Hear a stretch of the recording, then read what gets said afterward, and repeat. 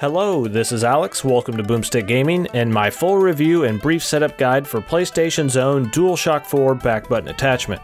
If you're unaware of why someone might need extra buttons on the back of their controller, well, not only does this allow for easier access to certain inputs, but most importantly, this also allows you to press the controller's face buttons without moving your thumb off the right analog stick. This can be vital for certain types of games that have you directly controlling the camera often, or anything where you could really use some easier shortcuts, but I will be getting back to this in a moment with a few practical gameplay examples.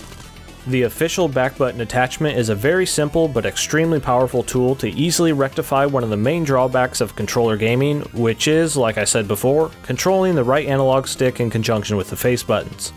This very lightweight little device attaches to the bottom of your Dualshock 4, which of course still allows for headsets to be plugged into it, and there is no extraneous setup, no extra programs, nothing. You plug it in and it's fully functional. Now let's get to how this thing actually works, and I'm going to have my lovely wife help us out by showing us how easy it is to change each button's input and save them as profiles.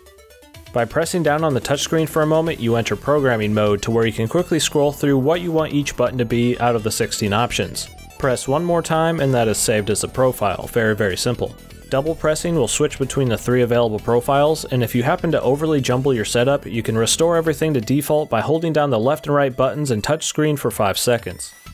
Out of all of the third-party back button controllers and attachments I've tried over the years, this is easily the most intuitive of them all. I have given a fair try to some controllers from Scuf, Razer, and Astro that had some back paddles on them, as well as some of those off-brand attachments for the Dualshock 4, but they all felt somewhat odd with how the back buttons were implemented, which made training my muscle memory to properly utilize them to be somewhat of a learning curve.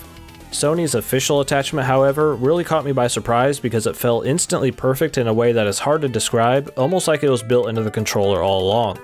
It feels very natural to press the left and right back buttons while playing, and the learning curve usually required for this type of feature was almost non-existent because of how tactile and well placed these buttons are.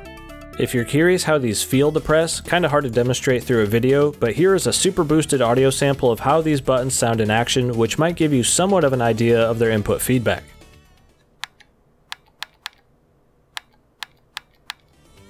I did honestly struggle at first with attaching the thing since it's a pretty tight fit with the headphone jack connection, which does feel like it could break off if you try to push it on at a slight angle. Just take those few extra seconds to make sure you're really putting it on straight and you'll be just fine. Now let's head over to some of the practical ways you can utilize these extra buttons in a few different games, and primarily look for how I'm not removing my right thumb from the analog stick even though I'm using many inputs usually assigned to the face buttons. In Bloodborne, for example, one flaw of where the dodge button is placed is the fact that you have to take your finger away from the camera every time you evade, but with this, you can really get proficient and unlocked on combat by having the dodge button mapped on the back.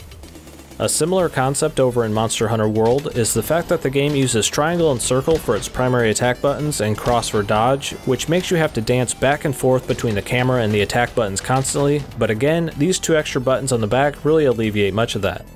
In Apex Legends and almost every first-person shooter out there, mapping jump and crouch to the back buttons completely frees up your right thumb to aim, or you could always map reload to one of these instead. This attachment is definitely optimal for competitive and casual shooters alike.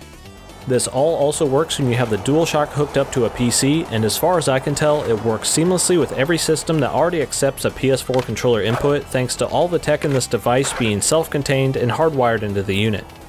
For $29.99 you can easily fix one of the main shortcomings of gaming on a controller, bumper jumper no longer needed, and really no PlayStation 4 owner should be without one of these if they can find one.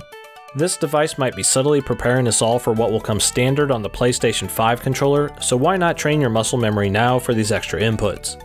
Overall, if you want to quickly improve at nearly every game on PlayStation 4, this attachment is the closest I can claim to flawless. It shows that the simplistic elegance of this design and the fair price point can turn what otherwise was an enthusiast feature into a must-have advantage for all general gamers.